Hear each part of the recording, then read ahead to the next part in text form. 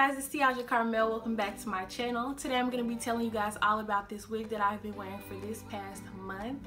Yes, you guys, I said this wig. I love this wig so much. Anytime I wear it, I get so many compliments, whether it's online or just people seeing me at the store or whatever. I've had different people message me on Twitter and Instagram. What the f? I've had different people message me on Twitter and Instagram asking me like who does my hair, where did I get this unit from, etc. So hopefully this video will be helpful to anybody who is interested in buying it. So the unit that I'm wearing is by Bobbi Boss. It is in the style YARA and the color 1B. You guys, this 1B stuff is crazy. Like, when I first got this unit, I was really shook. Like, on the tag it said 1B and I did not remember ordering the 1B. I don't know if they messed up the order or I was just super eager to get the wig. I forgot to choose my actual hair color, which is a 2, but I was scared because when I wear dark hair like black or anything close to black, I look so washed out. But surprisingly, this wig, it didn't make a difference with this wig.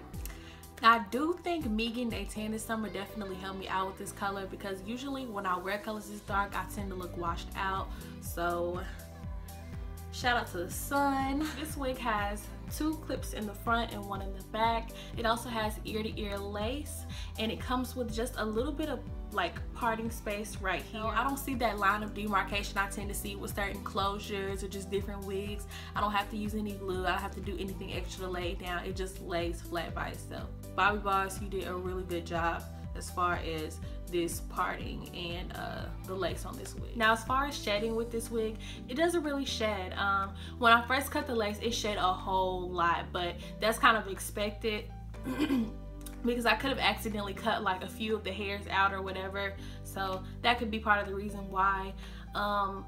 After I cut the lace, you know, after wearing it for a while, it didn't really shed that much. I mean, it does a little bit, but all hair sheds, but it's not excessive shedding. Like, I've had a bad weave where it would not stop shedding. It's like embarrassingly shedding, like fucking handful of hair just from doing this. Like, you get nothing from doing that with this wig, so this is not that. Don't worry about it. The pros and cons of this wig. The pros are, like I said, I love the lace on this wig. I love how flat it lays. I love how soft this wig. It has a nice shine, but not too much of a shine to where you can tell it's synthetic.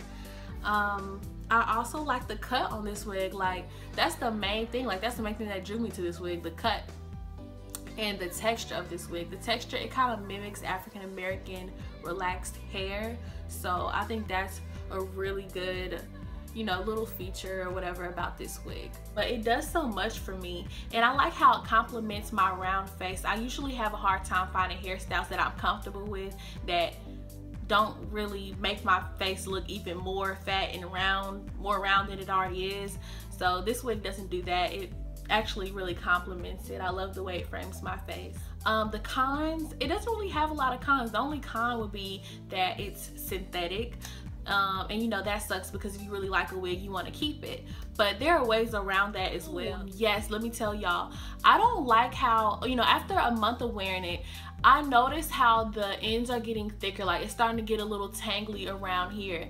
Like, this part doesn't move as much as it used to, but you know, it's not really noticeable. It's just something I noticed. Like, it doesn't look stiff at all, but I don't know, that's just something I peeped there. I guess another con would be that it's only middle part. You can only do a middle part with this wig. You can technically do a side part, but I don't recommend shifting this wig like that because the cut on this wig is too blunt for that. Like, it's gonna be obvious that you're wearing a wig, and it's gonna be obvious that you goddamn shifted the wig. So yeah, I wouldn't do that. But if you're not a middle part girl, this wig probably isn't for you, but I still say try it anyway because I usually wear side parts myself. But I really love this wig, you guys. I purchased this wig for about $45, and honestly, in my personal opinion, that is a little bit high for synthetic hair, but I don't know, this wig is different. You should definitely check it out. I don't know, this wig just gives me life, so And it gives everybody else life apparently because it's super popular on YouTube. You guys will probably come across a whole bunch of other videos with different women wearing this wig or whatever, and it looks different on every single person, like lengthwise, the way it fits their face and everything. But not once have I seen anybody with this wig who didn't look good in it, or you know, or it just didn't look right at all. Like, this is a really good wig. That's all I can really say about this wig. I really love it. If you guys are interested in this wig, I would definitely leave a link down below in the description box. Did y'all hear that? I don't fuck with ghosts. But yeah. So that basically concludes everything I have to say about this unit. Please like, comment, and subscribe. Thank you so much for watching. See you guys next time.